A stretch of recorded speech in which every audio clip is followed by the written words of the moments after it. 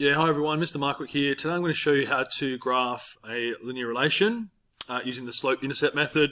I guess before I show you an example, I just want to draw your attention to this equation, which is in the slope-intercept form. When we look at an equation like this with y as the subject on the left-hand side, the coefficient of x, or the number in front of x, usually it can be a whole number, but it can be a fraction as well. That's our gradient. In my class, we've gone through and worked out that the gradient is measured in terms of rise over run. So we use that value, that coefficient of x, to work out our gradient, or rise over run, and the constant term in that equation is our y-intercept. And that's going to be our starting point when we're graphing these linear equations, or these linear relations.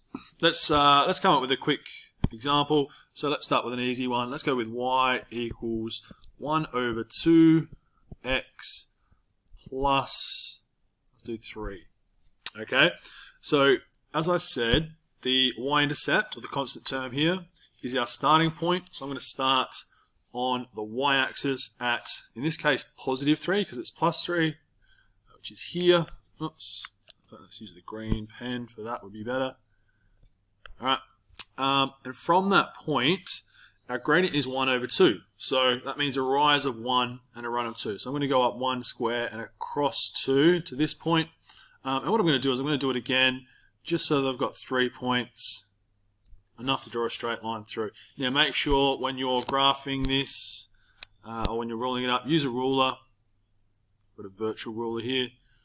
And you can actually extend that line beyond those 3 points. In fact, I would prefer you guys to do that as well. Okay, so it's as simple as that. Let's do one more example, and I'll leave it at that. Let's look at y equals, let's use a negative gradient. So let's do negative, let's just do negative 2x, take 1. Again, minus 1 this time is my starting point on the y-axis. That's my y-intercept.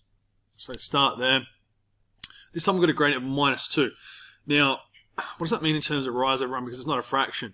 Well, remember, any number, any whole number can be written as a fraction as over 1, as a denominator of 1.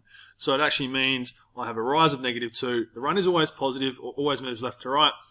So the run is 1. So from this point on my y-axis, minus 1, I'm going down 2 and across 1. Again, I'll do another point, down 2 and across 1. And again, use your ruler to put a straight line through those points.